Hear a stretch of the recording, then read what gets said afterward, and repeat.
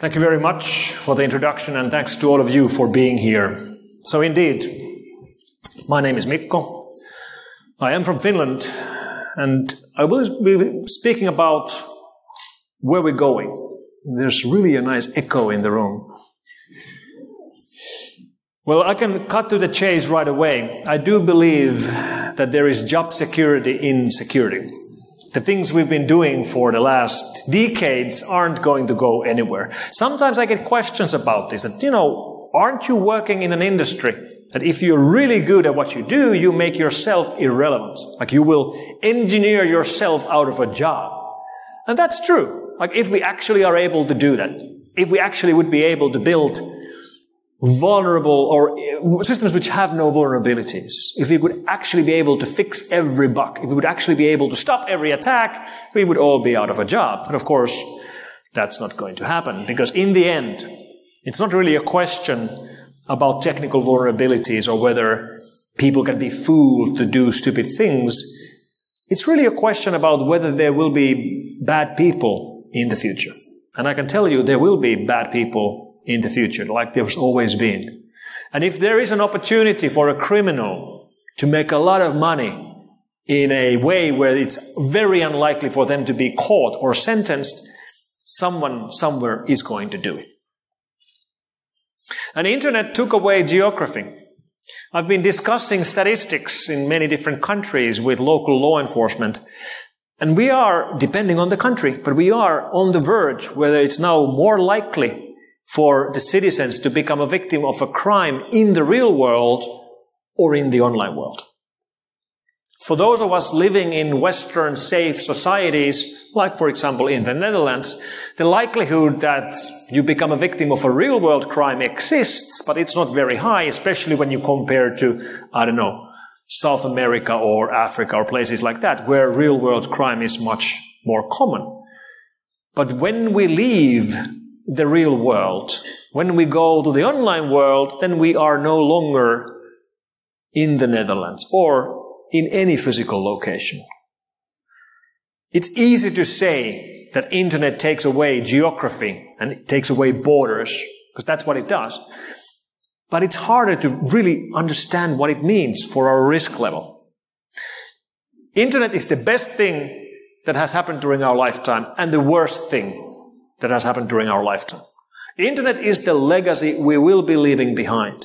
When people, let's say, hundreds of years in the future will look back at our time, the early 2000s, the number one thing they will think about us is that those were the people who first went online. These were the first people online. That's the big thing that's going to stay in history books about our time. That's going to be our legacy.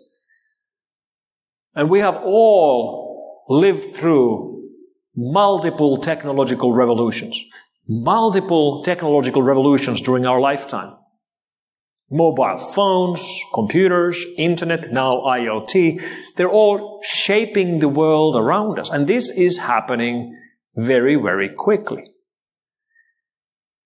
So I live in Finland. Finland has 1,600 kilometers of border with the Russians. I work in security. We do a lot of work researching what the Russian attackers are doing, both criminal as well as governmental attackers. Because as Finns, we've always known we have to keep a close eye on the Russians. Both my grandfathers fought the Russians in the Second World War. My mother, Rauha, was born 2 months after the peace treaty in 1945. That's why she was called Rauha. Rauha is the Finnish word for peace. She was born 2 months after the peace was agreed on, and she was named Rauha. She went to work with computers in 1968. 1968. Nobody was working with computers in 1968. My mother was. I was born in 1969 myself, which means when I was a young boy, I would play around the house with punch cards and punch tape that my mom would bring home from work. 50 years is a long time.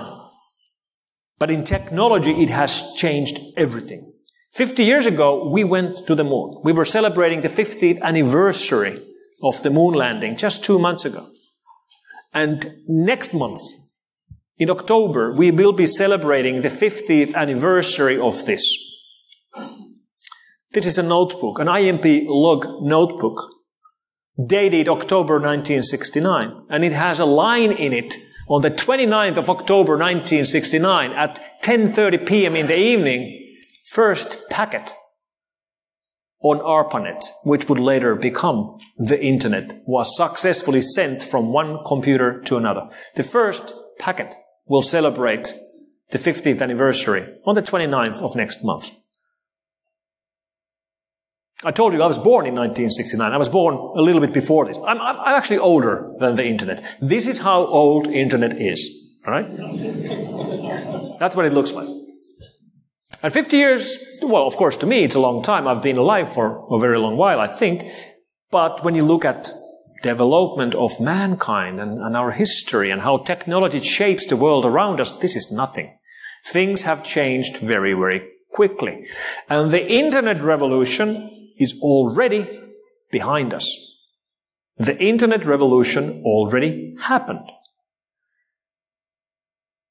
I've been working for F-Secure for a very long time. I joined the company as employee number 6 in 1991.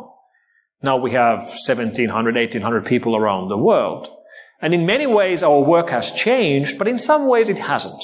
For example, every morning we go to our office, we sit down at a table where we have a computer and we bang on the keyboard all day and then we go home. This is what we were doing in 1991. This is what we do today. But there is one big difference which nicely illustrates how the Internet revolution already happened. In 1991, when I was doing my daily work at the office, if I needed to move files from one computer to another, we did not have a local area network. Obviously, we didn't have Internet, because of course in 1991 nobody had Internet like that, but we didn't even have a LAN. I mean, we were an IT company and we didn't have a local area network. We got our first LAN in the end of 1992, which means if you wanted to move files around, you were using the thumb drive of the 1990s to move them around. And this is what the revolution really means. We've had computers for decades. What the Internet revolution did was that it took every single computer on the planet to the Internet. And this has already happened. It's very hard to find a computer anymore which is not online. Every computer is online. And now we are in the beginning of the next revolution, which is the IoT revolution, or the revolution of connected devices. And this is in the very beginning. Because it's not about smart devices. It's more about stupid devices. Smart devices, we all know the risks. I am the father of the Hypponen law, which says that if it's smart, it's vulnerable, which is a very easy law to justify. When you add functionality and connectivity into everyday devices like televisions or fridges, they inherently become hackable, because now they're running code, now they are online. But at least the consumers who buy smart fridges or smart televisions know that these things are online. The reason why they buy them is that they are online. The reason why people buy smart televisions is that they want to watch Netflix on their TV. The reason why people buy smart fridges is that when they're shopping, they want to be able to look inside of their fridge with a built-in webcam. These are features which users want. But what's going to happen in the very near future is that devices which are not smart will be going online as well. Devices where the consumers don't need the things to be online. Stupid things, things like toasters, because we don't need our toasters on the Internet. We don't need an app to tell us that the toast is done. We don't need that. But they're going to be online anyway. And they're going to be online, and everything will be online, and everything will become a computer, because data is money. Data has become money. Money has also become data, thanks to cryptocurrencies. But data has also quite concretely become valuable. Maybe it's just a different version of the data is the new oil saying, or data is uranium saying, which is even better because uranium is very valuable and very problematic, just like data is very valuable and very problematic. Nevertheless, data is valuable. This means that toaster manufacturers, among others, want to collect data. They would collect it already today if they could, but they can't because it's still too expensive. But in the very near future, it won't be. In the very near future, the cost of adding connectivity and functionality for collecting and sending data is going to be insignificant. You can add it to any device which uses electricity, and then they will. And that means that consumers who buy these things into their homes won't even be told that this thing that you bought actually is online, because it's not online for the consumer. It's online for the manufacturer.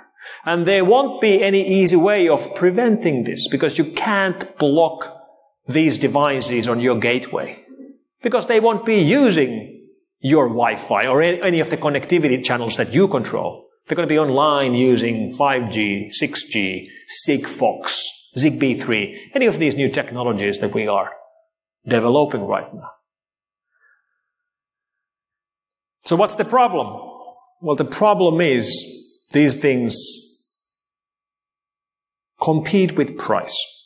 Cheapest wins. When you go buying toasters, the number one selling point is price. You're not asking questions about, well, I wonder what kind of a firewall is built into my toaster. No, especially if you don't even know it's online. And we have, over the years, had the tendency of coming up with great innovations, which initially seemed like a great idea, and then much, much later we realized that they were a horrible idea. Let me show this by playing you a TV ad from 1960s.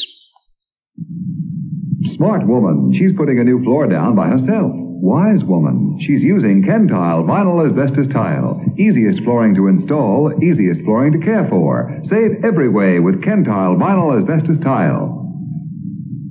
This smart woman was using asbestos tiles. Asbestos, which was such a great innovation.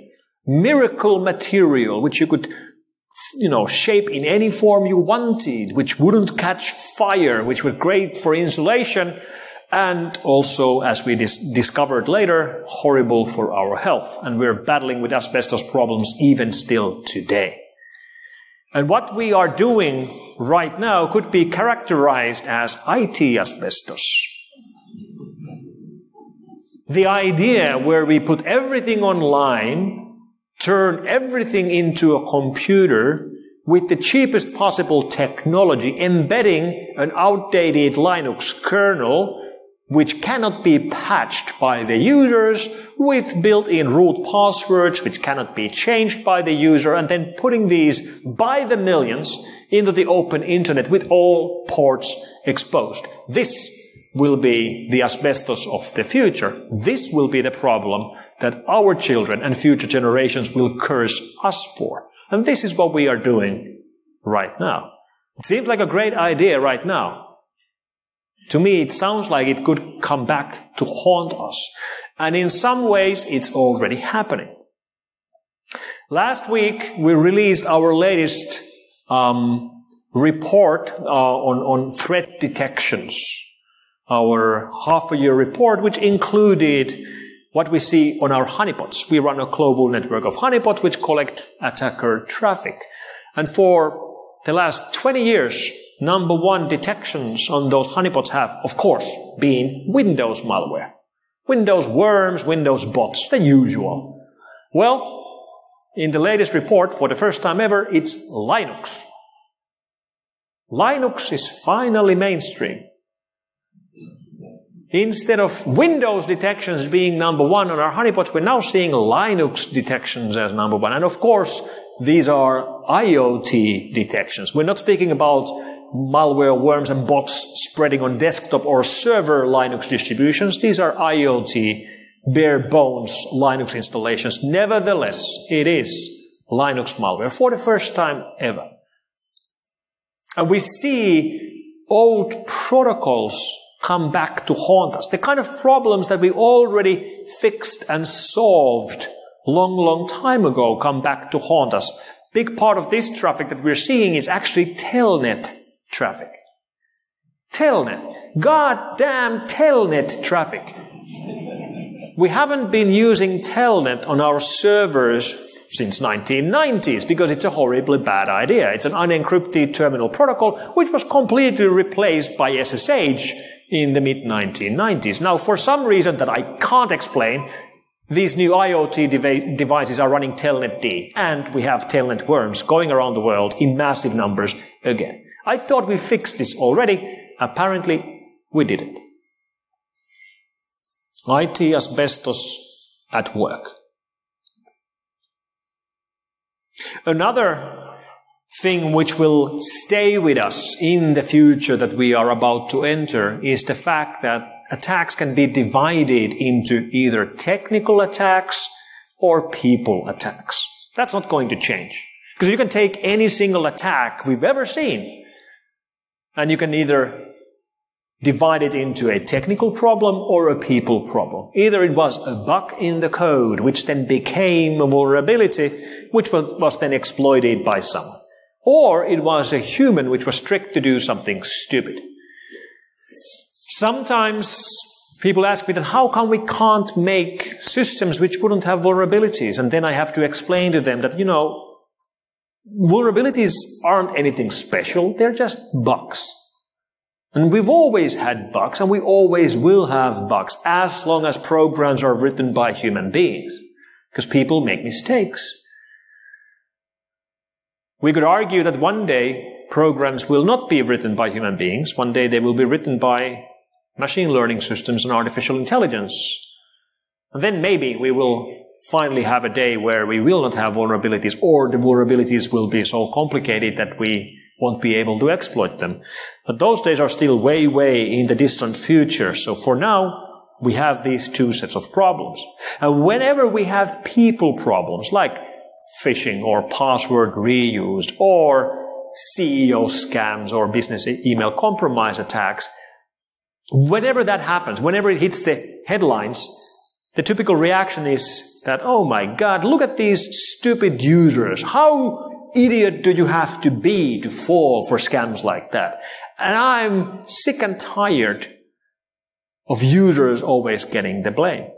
Because today, every modern society expects everybody to be online. From teenage girls to grandmothers, everybody needs to be online because all of our services are online. And we can't really expect much about the security awareness level of the average citizen.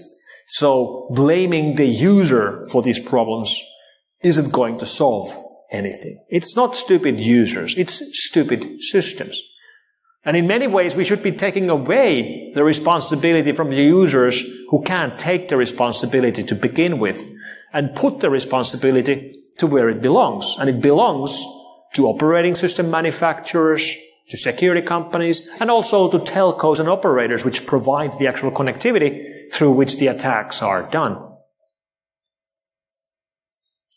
So last month I was in Kent, in the United Kingdom, discussing with a CFO of a local real estate company about a business email compromise that they were hit with. They were hit with a CEO scam. They lost money. A typical problem where you can just, say that, how stupid do you have to be to fall for a Nigerian scam?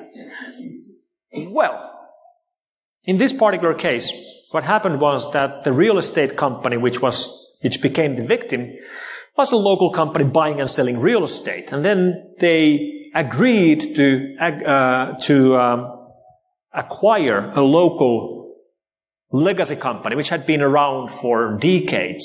Small company with a couple of employees, because the founder of the small company wanted to retire and sell his business to the bigger company. All right?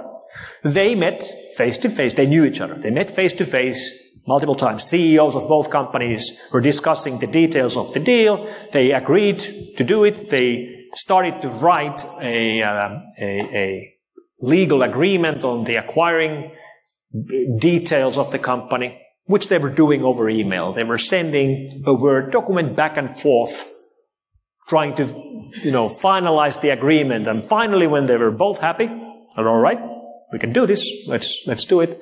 Then the bigger company's CEO sent an email to the smaller company's CEO asking for details how we can pay the down payment for you, for your company. And the old man replied, and that one email, that was the email which was intercepted by the attackers, which had all along been sitting on the Office 365 installation of the company, watching all of this happen and doing nothing, just waiting for the right time. And then when the right time appeared, someone is asking for an account number, they halted all external email out from the small company and then started taking over the email communication from there on. And that isn't really a stupid user. The CEO of the company which was fooled, how could he know? Like, this was a real deal. He actually knew what he was buying. He had met the people. He was exchanging emails for weeks. If nobody's told him, if nobody's educated him about how these attacks actually work, how on earth would he have known? If somebody would have told him, then of course he would have made the phone call and confirmed the account number over phone or something. But if you don't know, you're never going to do that. It's not really a question of stupid users, and it's lazy for us security people to blame the user for problems like this. In a similar manner, whenever I'm visiting our customers and clients, one thing I've started doing is that I ask to be shown around. Like, could somebody take me around your offices here? Oh, I'd like to see what you do. And most companies are really happy to do this. Let's go for a walk. Let's have a look around. Here's our manufacturing department. Here's our design department. Here's our sales. Here's our top management. And then I ask if we could go to the financial people. And then we go to the CFO's office. Here's our CFO. Nice to meet you. Here's our controller. Then I ask, where are the people who actually pay the bills? And then we go and meet the people who pay the bills. If it's a smaller company, it's one person. If it's a large enterprise, it could be 5 persons. So far, every single time, the people who pay the bills look like this. Like really nice, middle-aged ladies. And I talk with them that, okay, so what do you do? Well, I pay the bills. All right? How do you pay the bills? Well, I use this online banking system on my computer, and she shows a desktop typically running Windows 10 or something like that. And I have this smart card to authenticate to the bank system and all that. Cool. All right. Then I ask her that, how much money do you move through this computer every month? And of course, answers differ, but it could be like 200,000 euros or $500,000 or $3 million or whatever. Cool. And then I ask my last question, the killer question, which is, could you now show me the computer that you use for going to Facebook and YouTube and for Googling stuff? Like, where's that? And now they're confused. Like, what do you mean? And you can almost see a light bulb go on top of their head when they realize that, I just told this guy that I move €500,000 through this computer every month. Why am I going to Facebook with the same computer? Which is a really good question. And this really isn't rocket science. It's about thinking about the attacks and the threat surface, because that computer, that's the prime computer banking Trojan gangs want to get their hands on. And the more that computer is used for anything else than just receiving bills and paying the bills, the higher the risk it is that it will be taken over. Computers are cheap. You can just have her have another computer for doing everything else, and then one computer only for paying the bills. And security needs time to evolve. Security and safety both need this. I'll show you a photo about what seat belts used to look like. It's the right idea. It is a good idea. It just needs still a little bit involvement. And the same thing applies to security. When you look at any of the things we've innovated over the last decades, none of it was ready when it was innovated. It needs time out there in the field. It needs real users to use them for real, to see what works and what doesn't. And sometimes it feels like we're doing no progress at all. We keep hearing about companies getting hacked and massively large data breaches over and over again. And when you look at that, it's easy to forget that we actually are making progress. Just look where we were 10 years ago and look where we are today. The systems we use today are so much better than what they used to be. We are getting better. The attackers, of course, are trying to catch up. But 10 years ago, look at the computers we were running. Windows XP was still #1 operating system 10 years ago. And by the way, Windows XP did not have a firewall by default. XP Service Pack 0 didn't have a firewall. Like you plugged that onto the internet, every port was open. That's how bad it was. Over the last 10 years, new modern mobile systems have taken over the world. Android and iOS. They, of course, still have problems, but overall, when you look at the safety and security level of the devices we have in our pockets, these are really, really well secured compared to anything we used to have before, and they are superior to our computers. Our mobile phones are superior in their security model to our computers, for the basic reason that you can't just simply write code on it and give that code to anyone else. You have to go through the App Store model and verification model before it's actually globally available. So we are making progress. It doesn't always feel like that. And it's especially hard to feel like we're making progress when you look at the best attackers out there. Especially when you look at governments and the kind of work they do. Governments have the biggest budgets, and they are the most persistent attacker. The problem with governmental attacks isn't really about anything else as about persistence. Sometimes we use the word APT to describe governmental attacks, and the abbreviation, Advanced Persistent Threat, the key word really is the P, persistent.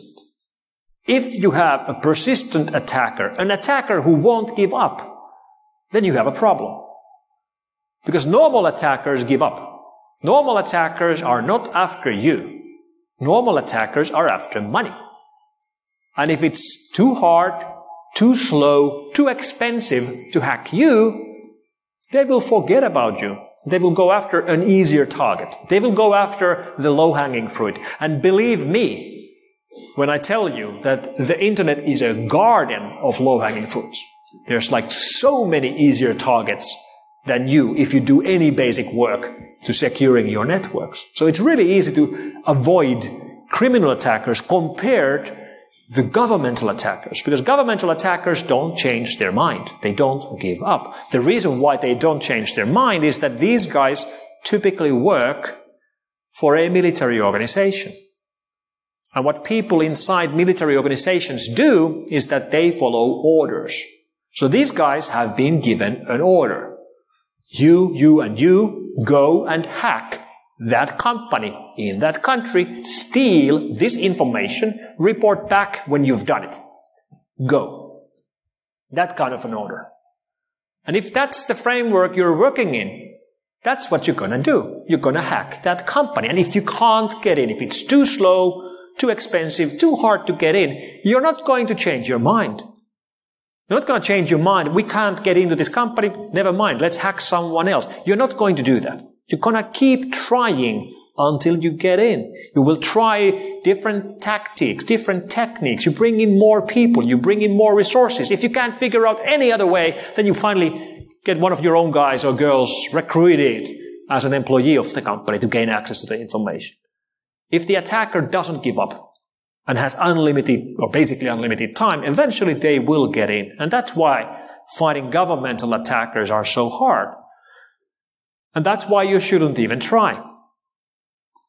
You shouldn't rely on that anything you do would keep them outside of your network. Instead, you should focus on being able to detect when they get in. Now, I'm not saying we shouldn't have firewalls or gateways or proxies or any of that. Of course we should. It makes our job easier.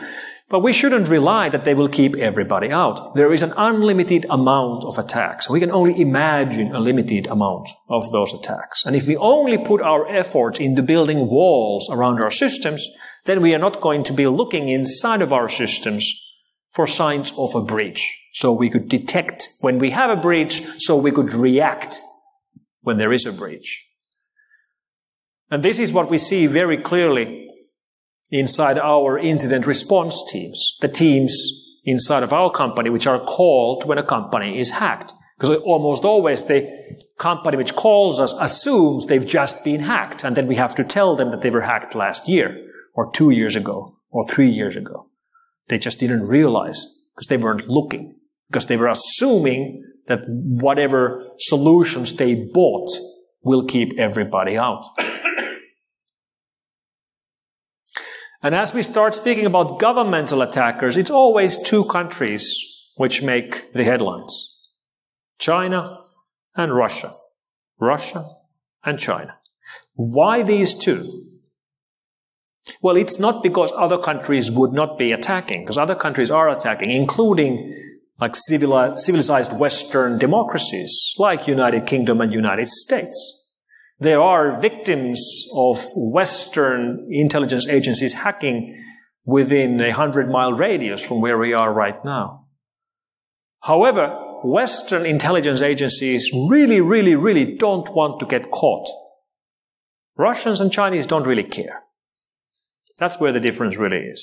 That's why we keep seeing much more of the cases coming from Russia and China. Most of the cases which we know of coming from Western intelligence agencies have become public knowledge because of a whistleblower or then something extraordinary like Stuxnet, which became public because of complicated issues. But Russia and China are both massively large countries. Russia is the biggest country on the planet. China has more people than any other country on the planet. Both countries are filled with great minds, great coders, great engineers, great physicists, great everything. So with that in mind, it's quite surprising how different these countries are in exporting their technology. We all have Chinese chips in our pockets right now. Everybody in the room has something made in China in their pocket. None of you have anything made in China in your pockets. Unless somebody is carrying a Kalashnikov. And if you're carrying a Kalashnikov, don't tell me.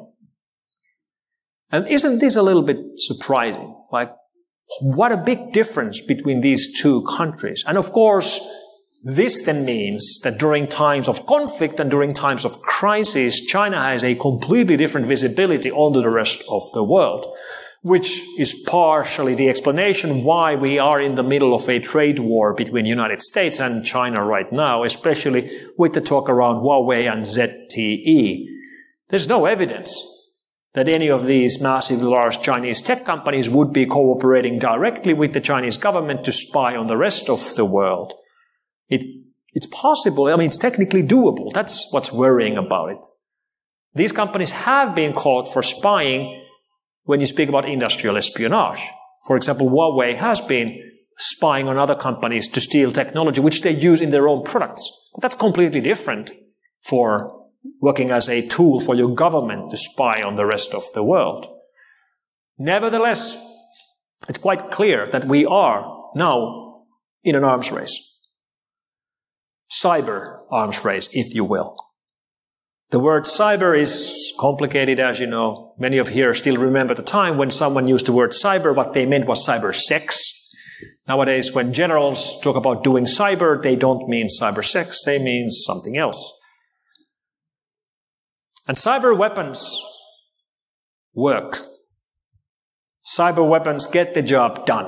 Cyber weapons are affordable, effective, and deniable. Effective, affordable, deniable. That's a pretty good weapon. When the weapon gets the job done, it's cheaper than alternatives, and you can deny that it wasn't your weapon to begin with. So when we speak about computer attacks, are we speaking about actual war? First ever review of international cyber attacks that computer sabotage emanating from another country can constitute an act of war. Computer attack emanating from another country constitutes an act of war. This is a news clip from 15 years ago already. The question whether cyber attacks are actually something you can retaliate with traditional weapons is a very good question, because we have this small problem called attribution in the middle. How do you actually know who attacked you if the attack isn't about a B-52 flying over your head dropping bombs, but about something more virtual? Well, sometimes it can be done. We all remember the example from May this year, as Israeli Defense Forces spokesperson announced that they had launched a kinetic attack with missiles to retaliate against a cyber attack unit of Hamas. And this is as real world as it gets. But here attribution maybe is easier to do than in most other cases.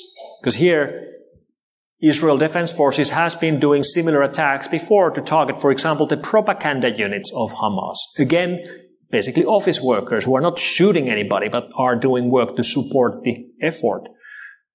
If that's a valid target, then I guess cyber is a valid target as well. And in this case, I guess they had good enough intelligence to believe that they are bombing the right building. But as cyber war is this word that is being used to describe attacks like these, it's good to know that I don't really think we will ever see a cyber war between two countries. I don't believe that we will ever see a war where two countries are just attacking each other online. Because cyber is just a domain. And technology has always shaped the conflicts we fight with each other. Hundreds of years ago, the only technology we had were swords. So all wars we had were land wars until we got good enough technology to build warships. An innovation of warships, which created sea war, didn't make land war disappear. Conflict just expanded from land to sea. Then technology shaped conflict again. We got air war. Then we got satellites and shit. So space war. And now today, cyberspace war. But you know what? These 5 domains for war that we have today are not going to be the only ones. There will be future domains, new domains for war. Domains for war that we can't imagine today. Or if we try to imagine what they might be, it's going to sound really science fiction-like. Because, we might be speaking about things like DNA warfare or nano warfare. What could nano warfare look like in distant future? Well, you can imagine enemy planes flying over your land, dropping nanobots, which would then be airborne and enter the bloodstream of your soldiers and go to their brains to change their thoughts. And if that sounds like science fiction to you, exactly. Just like cyber war sounded like science fiction 30 years ago. So there will be new domains for conflict, new domains for war. And as we speak about machine learning and artificial intelligence, I actually believe that this development is going to increase the likelihood of conflict, not decrease, but increase the likelihood of conflicts. Just imagine, even if you don't believe in strong, wide AI, just for a moment, imagine that a company or a country would announce that they are on the verge of massive new development and they believe they will have superhuman intelligence in their hands next month. How would other countries react? Other countries would see that and they would immediately realize that, holy hell, if those guys get that capability, it's going to be game over. They will win everything. They will be superior in everything. They will beat us in any competition. They will win every war. So no matter what's the cost, we must steal that technology. And if we can't steal that technology, we must destroy that technology. So it's going to be a really interesting development if we ever will see something which would start to resemble human intelligence. And if we will see that, I do believe it's going to come from brain simulators. There's multiple projects underway already trying to simulate the whole human brain, which is very hard to do, and we're not even close. But it's easy to see that if we're able to simulate a whole human brain, obviously that thing is intelligent, just like we are. It just doesn't have a body. And then if you scale it up, and it's like 10 billion times faster than a real human brain, then it would be superhuman intelligent. Is that going to happen? Maybe. I don't know. Artificial intelligence is shaping our world. All the development around deepfakes is going to have effects on our world. However, I think we all saw the news this month about the first CEO scam attack done with... I have to pause this because I know you can't listen to me when you're watching this. It's impossible. We all heard the news about deep fake voice used in a CEO scam this month, where a company, I believe in Germany, was spoofed because someone called them and they had a deep fake voice resembling their CEO. I don't believe that. I'm calling bullshit on that one. Not because it couldn't be doable. It is doable. It's probably doable already today. I just think it's not likely that that's the way it was done. I think it's more likely that they just had a guy who sounded like the CEO instead of having some real-time deep fake voice generator which would do that. Or maybe it wasn't even that. Maybe it's just a good cover story. It's like what we spoke earlier about blaming the user. Like, how stupid do you have to be to fall for a CEO scam? Well, imagine if you are the one who was fooled. It's a pretty good story that, I'm not stupid. I was fooled by a completely new kind of an attack, which we've never seen before, which would fool anybody. It was a deep fake. Now, we don't really know, because we don't have the recording of the call. But I'm not going to buy that deep fakes have really been used in real attacks unless I see proof. But it will be done in the future. And artificial intelligence will be used in attacks in the future. And if you don't believe me, maybe you believe this guy. Будущее не только России, это будущее всего человечества. Здесь колоссальные возможности и трудно прогнозируемые сегодня угрозы. Тот, кто станет лидером в этой сфере, будет властелином мира. Кто лидером в этой сфере станет лидером мира? Who leads artificial intelligence will rule the world. So machine learning is part of the puzzle. And today all security companies are using machine learning for defense. In the near future, it's going to be used for offense as well. We haven't actually seen that yet. We've only seen attackers trying to poison our systems that use machine learning for defense. But we actually haven't seen attackers use machine learning as real attacks. So we got to stop relying on just building the walls around our networks. We got to put more and more effort into just accepting that whatever walls we build, they won't keep everybody out. And if somebody gets in, we have to be able to detect that there's a breach so we can react when there is a breach. And when security works, it's invisible. Tomorrow, in the biggest newspaper here in the Netherlands, you will not see a headline which says that the second largest Dutch company was not hacked yesterday. Like, that's not going to be news. If it is hacked, then that will be news. And that means that we have to keep succeeding in our work every time. And when we do that, it's invisible. Nobody sees that. If we fail, then it's going to be very visible. And rarely is anyone thanked for the work they did to prevent the disaster that didn't happen. Rarely is anyone thanked for the work they did to prevent the disaster that didn't happen. So I want to thank you for the work that you are doing to prevent the disasters. Thank you for your work. Thank you very much.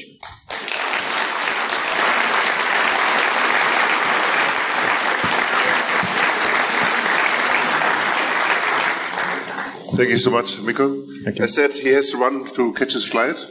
There is no option B, but we hope that option 1 will work. So unfortunately, no time for questions. Thank you to fit us into the tight schedule. Yeah, thank you. For you all, again, a warm applause for him. Thank you.